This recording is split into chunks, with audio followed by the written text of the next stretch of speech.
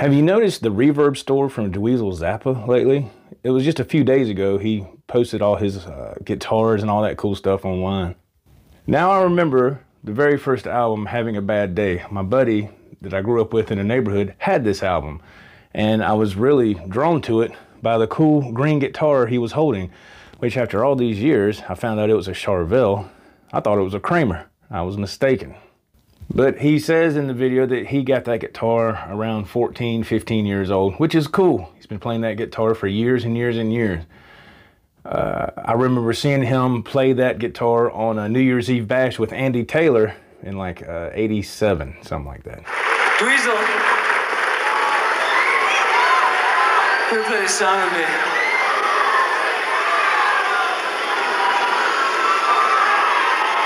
This guy kicks ass.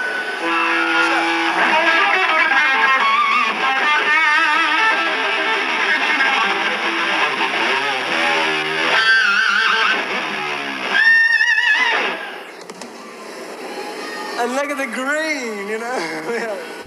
Nevertheless, this guitar was posted for $35,000. $35,000. I wonder if I could get $35,000 for all of my cool shit.